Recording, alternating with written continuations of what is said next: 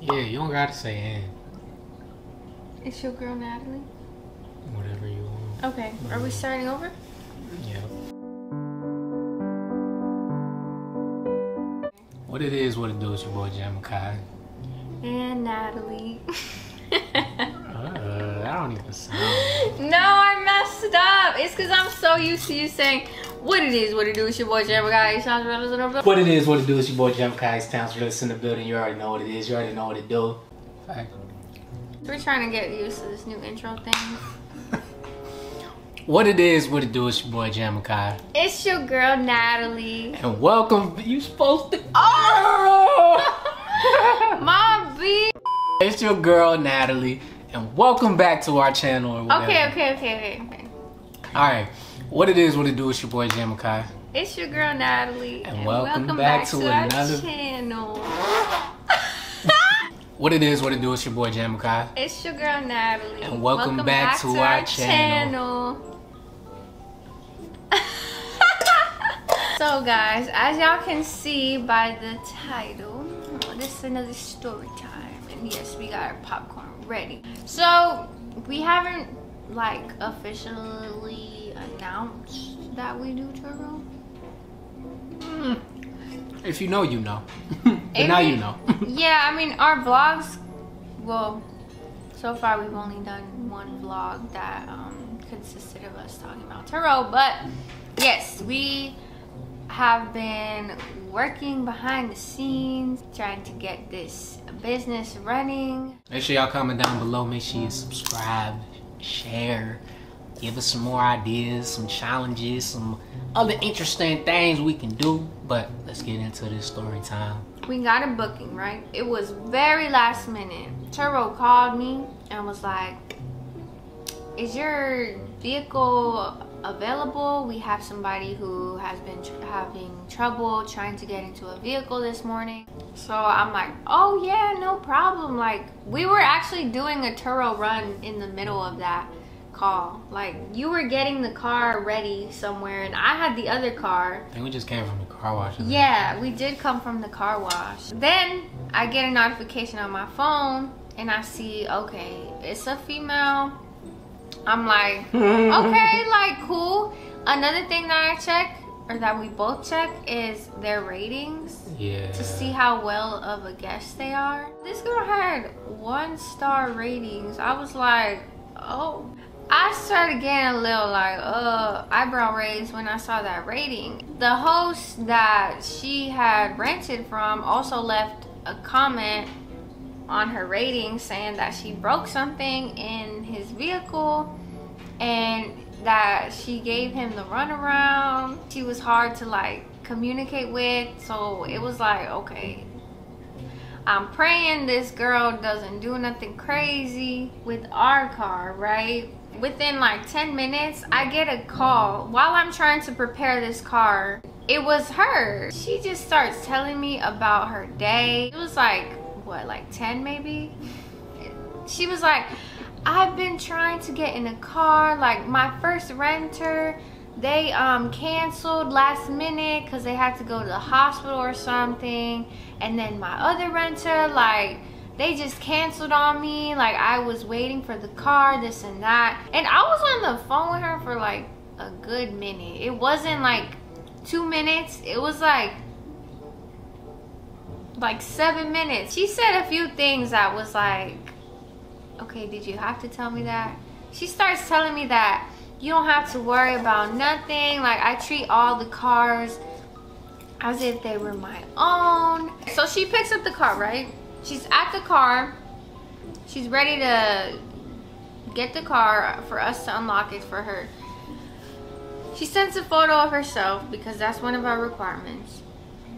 Babe says she looks like a demon. Cause I had that feeling she about to wreck something. That's why.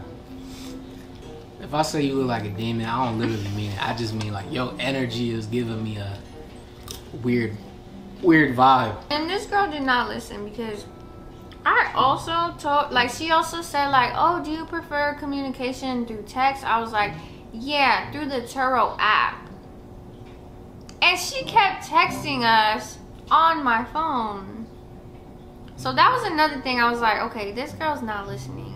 Yeah, a lot of things we said, she didn't listen. She literally asked me about it, but she just goes against what I said. We didn't have any issues with her until that night. It was like, what, a whole week later? Yeah, she booked the car for like a week. She did end up extending like a day before her scheduled oh yeah, she did extend. Before her scheduled end trip. The day when she's supposed to bring it back. You carry this out now. She was supposed to bring it at like 8:30 p.m. Yes. But she ended up not bringing it at 8 p.m. And we hit her up and we like, hey, what's going on? She hit it. No.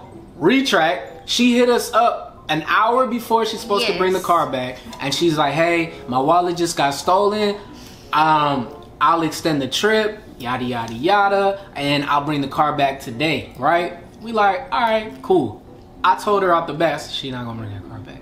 What you mean? She not gonna bring that car back. I already had the feeling. We asked her, we were like, okay, are you gonna extend your trip because it's time to bring the car back. Yeah. Also, we knew she was not gonna bring the car back because she was like 2 hours away. Oh yeah, we got that GPS. Yes. Believe you. So we knew where she was at. So and we were waiting because like it's 8 p.m. right? We're missing sleep. We can't do nothing until like we know she's like on her way. All that time that her wallet was stolen. She didn't extend. She was just driving around. She was driving around. She did not even extend her trip. Nope. And she had the time to. It's like 6 hours after your trip time, you can still extend it. But after that, you're penalized. You have to bring it back. All that day we were trying to reach her. She hits us with a, sorry, I was at work. We told her, bring the car back. She goes, do you guys want me to bring, I can bring it back tonight at 8:30 if y'all need me to, but actually I'm gonna have to bring it at about 12 a.m. because I don't have a ride. I don't have a ride. We told her again, bring the car back now. Yeah. Then she goes, yeah, I don't want to make it an inconvenience for y'all, so whatever y'all need me to do, let me know. I'm gonna clap you there, read in. You're not reading nothing, all right. And all this time, she's just driving back and forth around. She's like an hour away from where we are, right? So I'm like, baby, we gonna have to go get this car. What? I'm like, we gonna have to go get this car, cause I know she not gonna bring it back. You're like, you don't think she's like, you don't think she gonna bring it back? I'm like, nah, she's not. Look at what she's doing. She's like, all right, what we gonna do then? I said, when 12 o'clock come around, 12 a.m. come around, we get in the car. I was just chilling. She runs to me quick. She turned the car off. It was like 12:30. 1 a.m. comes. We said, all right, let's go. Took like an hour to get over there, right?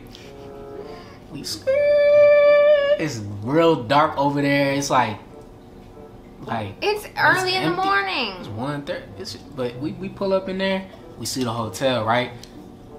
We pop up. Like, where's the car at? Where's the car at? We see the car, right? I felt like a criminal. Facts.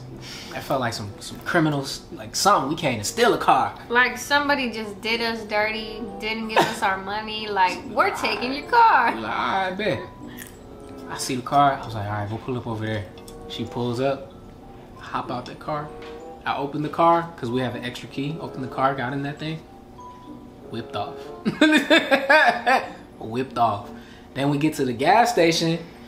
And I'm like, all right, bet, yeah, we over here, Dad. We like, yeah, we lit. And I'm like, ha, ha, ha. And I look in the back seat, and there's a guitar in the back.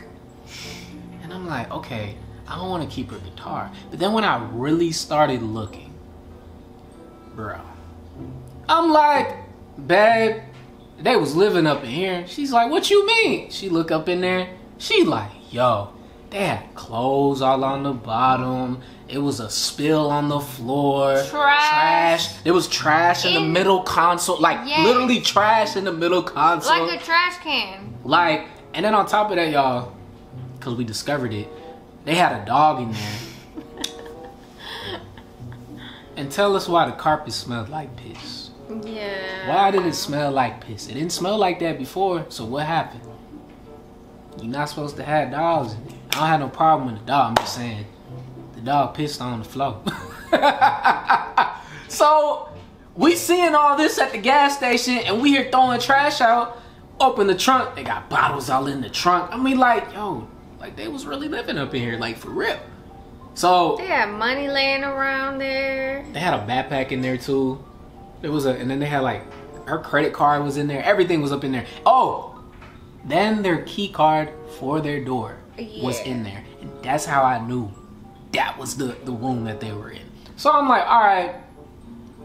And I know some of y'all have been like, man, I would have just left. I'm not that type of person. So we just got everything. We put it in this plastic bag. We went back to the hotel. We met this nice old lady and we're like, hey, this is for so-and-so. They're in room da-da-da-da. Can you please give this to them? She's like, oh, yeah, sure. Left. Left. The car was on empty. Had to fill it up. All of that. Had to dip. So we didn't even tell her that we took the car. We said we left your belongings at the hotel. Yeah, she panicked and was like... And then she's like, I realized... Report the car is stolen. Yeah, she's like, I realized that y'all took the car. She said that we left her there stranded. Let us know how y'all feel about that if we left her stranded. Because I don't feel like we left her stranded. And the reason why I'm going to say we didn't is just simple fact of... We gave her chance after chance. She listened to nothing we had to say. We have a booking the next day. Yeah, no, we didn't leave you stranded. We're also in 2022. Get an Uber. Oh, she said, I have to be at work this morning. That's what she said. Oh, well, you should have thought about that. Like, that's not our problem. Like, we were on the phone with Turo, like, okay, what can we do? What can we do? They gave us a green light. Yeah, y'all go ahead and get the car. And we understand that it is a very dangerous thing to go get your car. Yeah, that was dangerous to do. Especially at that time. That was dangerous. I wouldn't advise it. Yeah, I don't recommend y'all go do that. We did it at our own risk. After all that, you know, we weren't talking to her. We were not entertaining what she said about, oh, I see y'all took the car. Like, we just let her think whatever. We said, your stuff is there, bye. She kept calling my phone that morning for some reason. And I think she got her husband's phone, somebody else's phone, because it said the location on where she was. Maybe she was calling for her business card. I don't know, but she didn't even message it on Turo. Because the thing is, I wasn't about to answer to her if it was not going to be documented on Turo. Yeah, no. Because, nah. We gonna be at fault. Like, nah. Yeah, like, I have nothing to do with you at this point. Like, everything is going to be through Turo. We didn't get home until like 4. Yes, we only ran on like 2 hours of sleep because the next day we had a booking. We had to take it to the car wash. I had to pee, right? No places were open. Don't go to no gas stations if you gotta pee. Go to a Denny's and IHOP. That's pretty much it, right? A Denny's or an IHOP, because they be open 24 hours. Don't even bother at no gas station. Some hotels ain't even gonna let you because the front desks be closed. Yeah, I know. They'd be like, no outsiders. Yeah, it's been 2 whole days. It's starting to make me nervous.